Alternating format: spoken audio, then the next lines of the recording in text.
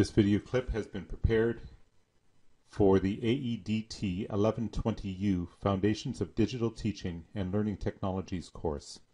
The title of this video clip is Constructing Knowledge Within a Community of Learners. The analysis questions for this video clip are as follows. Number 1. According to Jonassen et al., how can educators best support the learning of their students, and how do Jonassen et al. Define learning? Number 2. How do the processes of assimilation and accommodation allow people to learn, and how does this change the definition of learning? Number 3. What role does discussion play in Vygotskian social constructivist theory? And number 4. How does von Glasersfeld's radical constructivist ideas change the definition of learning?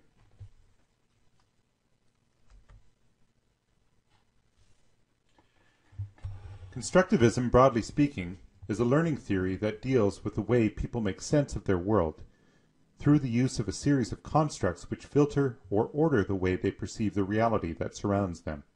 Constructivists believe that each person builds an individual perspective of reality based on his or her experiences and frames of reference, and that learning will occur if students are given opportunities to construct personal meanings out of their experiences, particularly when discussed with their peers. And there are references in there to Piaget 1972, von Glasersfeld 1995, and Vygotsky 1978. The new conceptions that arise or understandings should be intelligible, plausible, and fruitful, according to Posner, Streich, Hewson, and Gerzog 1982. Constructivism as a learning theory is not a teaching theory.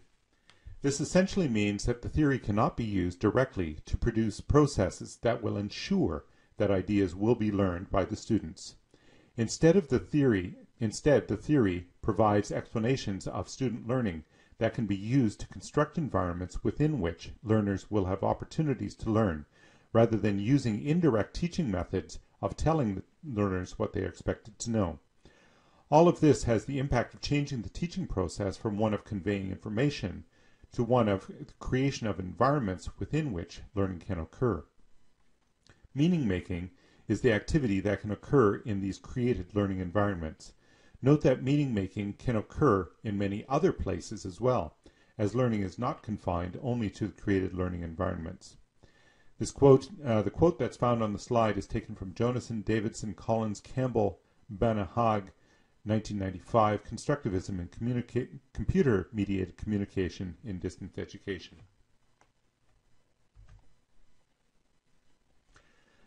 According to Piaget, from the time each of us is born, we constantly interact with the world around us. We encounter situations within which we identify problems that need to be solved. These problems can be of the physical variety, such as learning to walk, or the cognitive type, such as calculating tax that will be added to our purchases. Many problems require both cognition and physical action, such as learning to speak, which requires that we learn to associate sound symbols with the concepts that they represent, and then we need to be able to distort our vocal cords, mouth, and tongue in ways that allow us to create the sounds. It's no wonder that young children can walk much earlier than they can talk, in meaningful ways, that is. One of the interesting things about all of this is that no one can observe the cognitive side of this equation. Consequently, the only way that someone can observe that something has been learned is to see an associated action resulting from the thought process. Even then, the external observer cannot easily determine whether the thinking has been memorized verbatim, which is a relatively easy form of learning according to Benjamin Bloom's taxonomy, or if the thinking comes as a result of higher order thinking, such as analysis, synthesis, evaluation, and creation. All of this has huge implications when we as educators consider the assessment of learning. Piaget suggested that humans learn by taking action to solve problems, or actively changing the mental concepts which have been constructed as solutions to the problems that we have encountered. The mental concepts, therefore, can be referred to as constructs. Multiple related constructs are referred to as mental schema. There are two processes that are used to modify these constructs. Assimilation is a term that Piaget coined to describe the process of taking information from events, contexts, and situations and adding or fitting them into existing schema.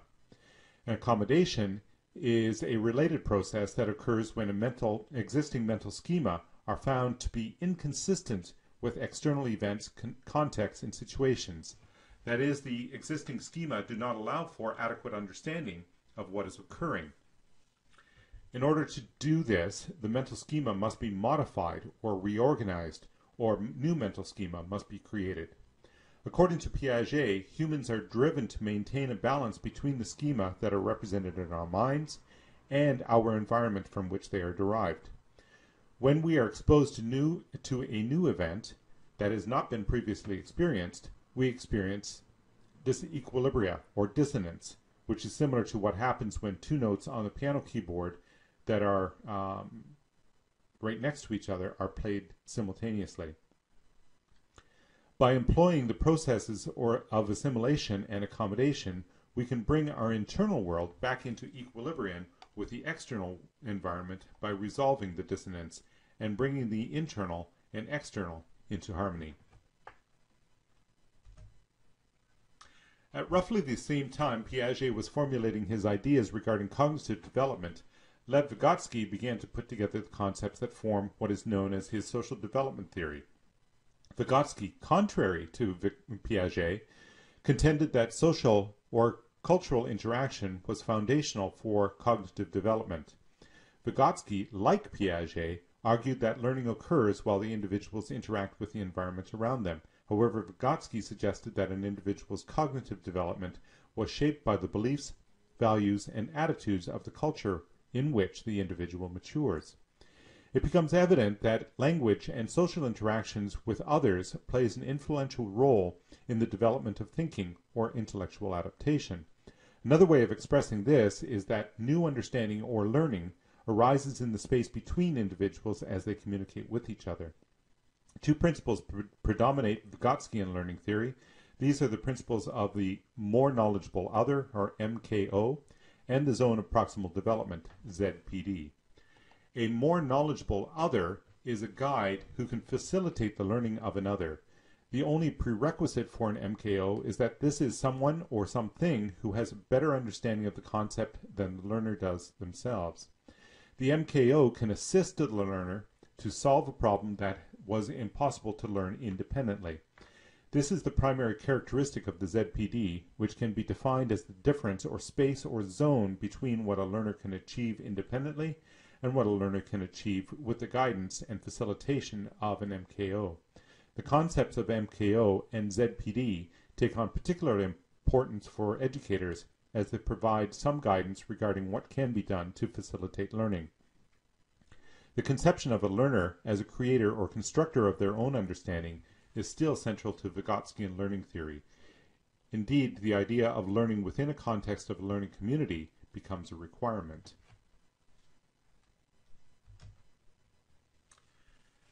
Ernst von Glasersfeld formulated a theory of radical constructivism, which he claims is, quote, a theory of knowledge in which knowledge does not reflect an objective ontological reality, but exclusively an ordering and organization of a world constituted by our experience, end quote, von Glasersfeld, 1984. Since according to this theory, knowledge is determined by the knower, it cannot be objectified or transferred from one person to another.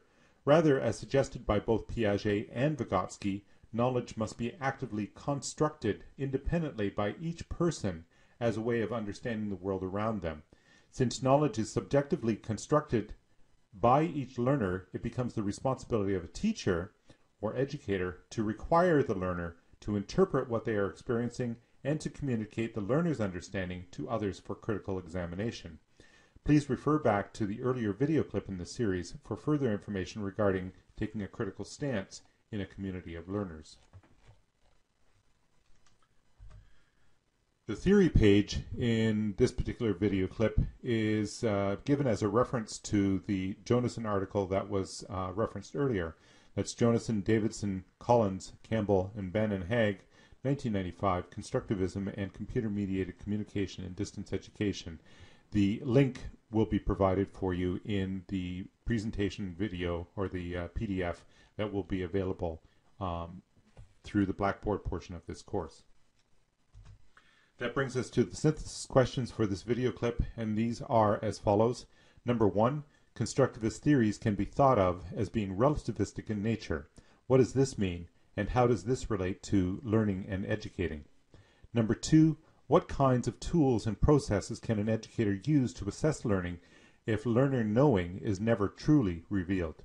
Number 3, describe the role of MKO in Vygotsky's social constructivist theory, and what might be or might take on the role of the MKO, and how should the MKO behave, and what should the MKO do or not do?